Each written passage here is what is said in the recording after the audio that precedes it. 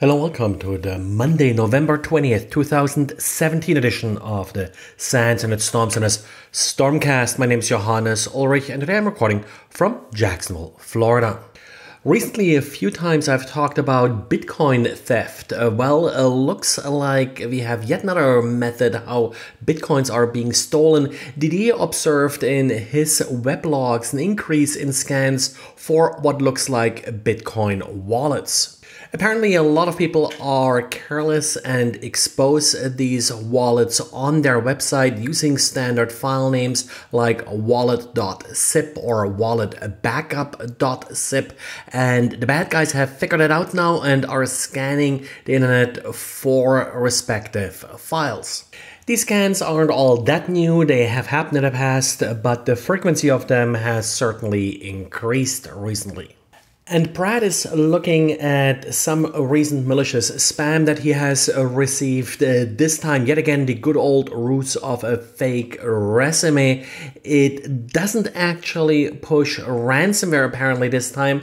Now, this same family of malware has pushed ransomware in the past, but appears to have switched back now to banking malware.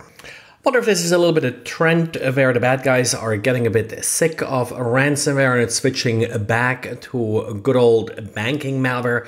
But one sample, of course, is a little bit early to call this a trend. And BigIP released an important update for its products that patches a vulnerability in TLS.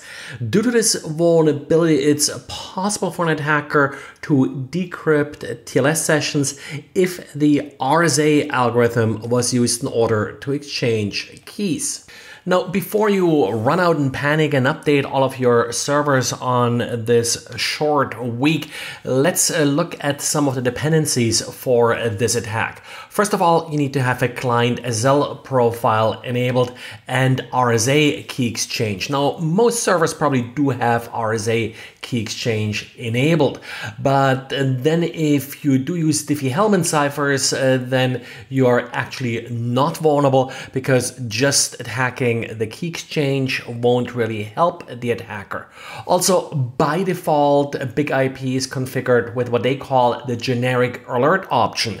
That does not really return a lot of detail to the attacker, so with this option enabled, it'll take more work for the attacker to actually decrypt the session. And if you do actually require a valid client certificate, then you are only vulnerable if the attacker is able to present a valid client certificate.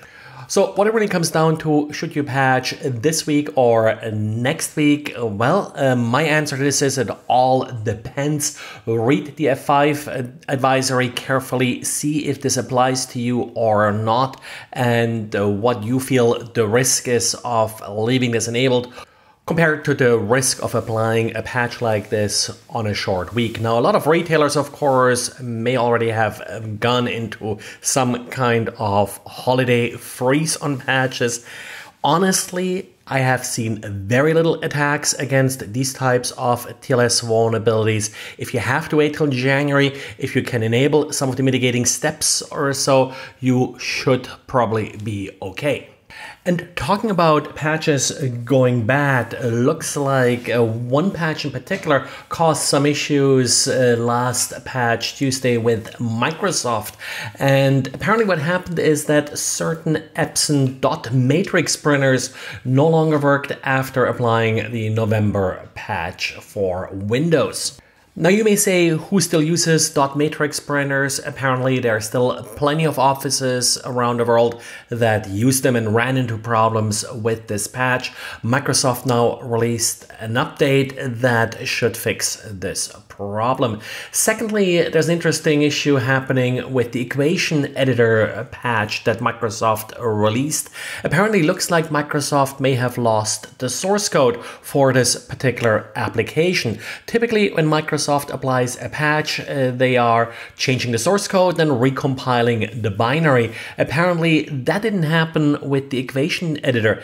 Instead, all that happened was that a certain part of the binary code was replaced with without any apparent recompile of the code. This is of course much more labor intensive and also risky in some ways.